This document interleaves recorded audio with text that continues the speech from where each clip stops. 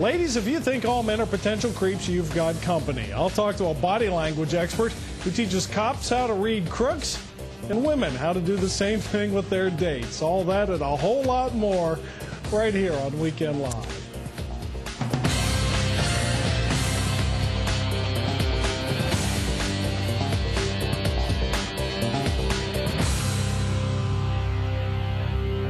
Coming up, we're going to talk about body language. What does your body language say about what kind of person you are? As we lead up to Valentine's Day, find out.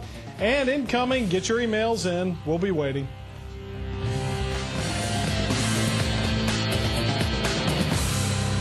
All right, it's a week today until Valentine's Day. What if you don't have a date? My next guest guarantees she's got the know-how to help women land dates 6 nights a week and use night number 7 to pick a special someone.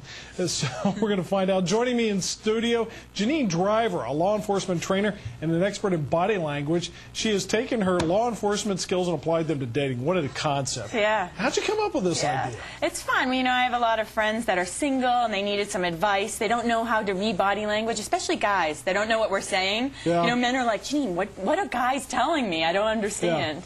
So I've created a class called How to Have a Date 6 nights a week if you want. But I love the concept that you look at criminals and say, oh, well, that's like guys. I'll go ahead and use that for dating. Right, right. And it's interesting, you know, like one of the big tips is if you and I are having a conversation, Tony, and we're getting along great, you think I'm flirting with you, all of a sudden you say something and my face stays here but my body shifts away, right? Subconsciously, I want out. I face an exit, so I want out. I'm done with you, Tony. Right, okay. So talk about some of the key tips. What do you tell people to look for? Well, different things. Like men, right, we do preening things, right? So men will adjust their cufflinks, they'll fix their tie, right? They'll adjust their coat when they sit down. What is the funniest thing that men do that they don't know they do?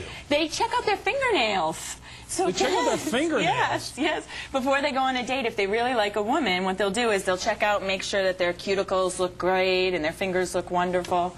Isn't that funny? That is weird. Okay, what do women do? So women will play with our hair subtly, you know. Yeah. We might touch our thigh. We'll sexily, like, uncross our legs. Right. Right, not Sharon Stone-ish, but, you know. But we'll uncross our legs. So if you're giving tips, you talk about getting dates, what do women need to keep in mind? Well, women need to pay attention to what we're saying to others. 50% of what we're communicating to others is nonverbal communication. It's body language. Right. So we really need to pay attention to what are we telling men. If I'm just cold and my arms are crossed, I'm saying I'm bored, I'm not interested. Yeah. So you want to be open. You want to have your palms facing the person. Hey, Tony, that's nice to meet you. Do you ever worry, though, that somebody's sitting around, they're trying to have a good date and they're thinking, God, what are my palms supposed to be doing right now? I mean, do you worry that you're going to make people think too much? Right. So sometimes, like, people ask me if I have to turn it on. I'd be like that Jim Carrey movie where he becomes God, right? If I kept it on all the time, all these messages would be coming at me. So it's something that we have to be aware of. Subconsciously, it automatically happens. Like, if you talk with your hands over your mouth a lot, that's an indicator of detecting deception, right? Really? So because you think you're... Right. You don't believe what you're saying. Right. So I mask what I'm telling you. I don't believe what I'm saying. So, and you might just do it as a nervous habit, but the woman is thinking, there's something about Tony I just don't trust. Yeah, okay. Right? And you might not be able to place, you know, your finger on it, but that's what it is. Now, I like this claim that you can get a woman to date 6 nights a week. What's the secret? Well, I teach them how to establish rapport and control. I teach them to look for rapport and control. Right, right. Okay, forget the rapport part. What's the control part? Well, I teach people how to mirror people's body language, and then people like people who are like themselves, right? So I teach you to be more like the other person, and then you can gain control over them. It's fantastic. It's fantastic.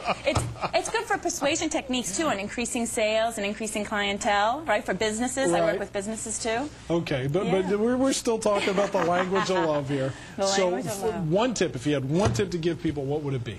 It would be eye contact. Make sure you have great eye contact and be aware of what your facial expression is saying to others. I took a class, and this woman at the end, you had to stand up and say who you wanted to be, and you'd stand and say, I'm the possibility of truth. And this woman stood up and she said, hi, my name's Michelle. I'm the possibility of enthusiasm. Okay, website, quickly. www.lyintamer.com. L-Y-I-N. Okay, Lyin Tamer. There you have it, folks. We're going to take a quick break. We'll be right back.